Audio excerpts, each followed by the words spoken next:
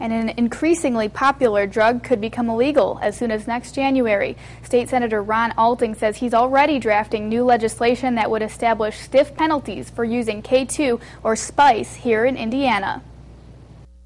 This is hot, this is popular in listening to kids throughout our schools. And what makes it more attractive is that it's legal. But State Senator Ron Alting says he hopes that won't be the case for long. He says he's already asked the Indiana Senate attorney to draft legislation that would ban this new drug, often called K-2 or spice. Over the next few months, he says he's pushing for more research to understand the drug's toxicology, to learn more about its long-term effects. We do know that it's bad. It's very, very bad. It's 3 times worse than marijuana, and the side effects, according to physicians that's in our emergency rooms throughout the state, have testified that it's in the same level of OxyContin and some of those drugs that get you that has lifelong damage. Because of those dangerous effects, Alting says he'll be pushing for strong penalties for using K-2 in his bill.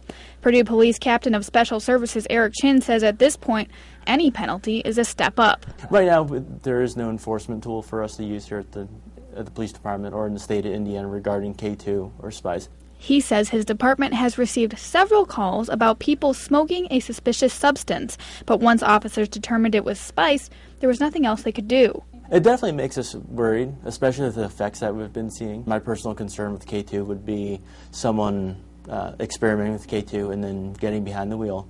K-2 has different side effects. It affects everyone differently.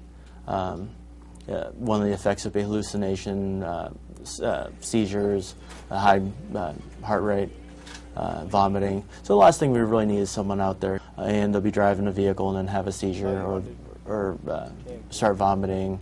A concern echoed by Senator Alting, who says he's been told his K-2 bill will be the first piece of legislation to be heard when legislative session begins in January. If it passes, it would be effective immediately. We need to get this off our shelves for our young people and do it as quick as possible.